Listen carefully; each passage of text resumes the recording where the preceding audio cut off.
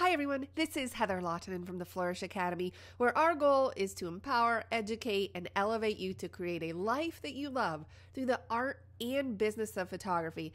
In this video, we are going to remove some under the nose issues in Lightroom. But first, please make sure you check out our sponsor, ymcamera.com, for all of your photography needs. And if you're enjoying these videos, please subscribe, leave a comment, and share with your photographer friends. It helps us to produce more content.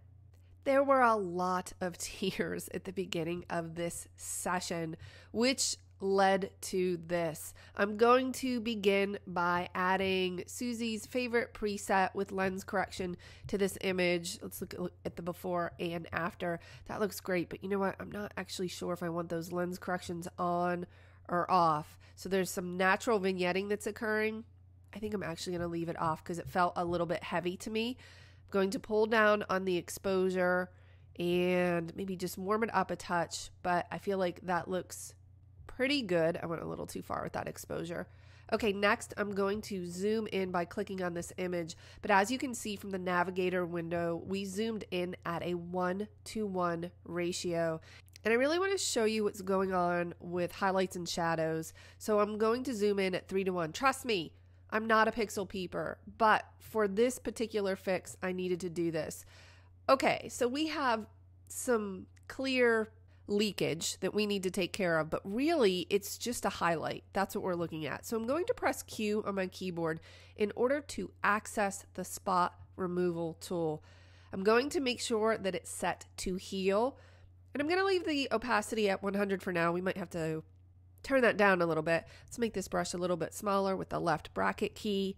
And what I'm going to do is just click and drag along the edge of the highlight and then allow Lightroom to grab a source. I don't like that source, so I'm going to pull over here.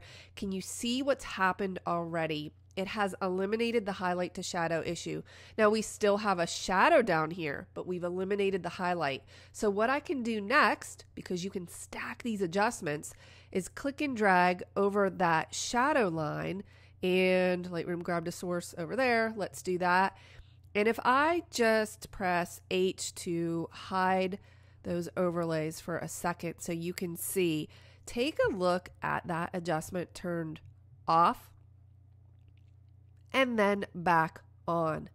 Isn't that remarkable how we were able to still maintain the integrity of the highlights and shadows, meaning we didn't make it look completely flat. So let's go ahead and do this side as well with the same kind of technique. The way I'm clicking and dragging is not uniform. I'm trying to eliminate the highlight first, and then I come along the shadow line and do the same thing.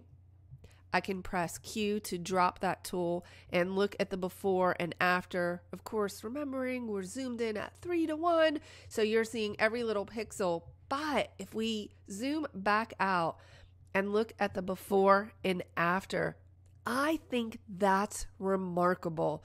Now, her skin was a little bit flushed, so I think I would like to smooth that out a little bit as well. I'm going to press K on the keyboard in order to access my adjustment brush. I'm going to make sure that exposure is set to 0 by double clicking it, saturation as well. I'm going to pull down on the clarity and the texture just a little bit. My flow, I'm going to bring down. And I'm just going to brush over her chin and her cheeks and over the bridge of her nose, and then make my brush a little bit smaller to go right under her nose, just to smooth out any lines that maybe don't look right. Let's go ahead and bring down this texture a little bit more. And if you'd like to see what that adjustment does, we can turn off that adjustment and turn it back on. That might be hard to see on your screen, so let's go ahead and zoom in at a 1:1 ratio. And if I turn that off and then back on, you can see how that just smoothed her skin out a little bit. Not too much. I don't want to take that too far. I'm going to press K in order to drop that tool. And now I'm going to look at the overall before and after. Let's go ahead and press K again, because you know what I think I'd like to do is burn in those edges just a little bit. I didn't want the full lens correction, but I think I would like some burning in those edges. So I'm going to make my brush really large and my feather pretty big.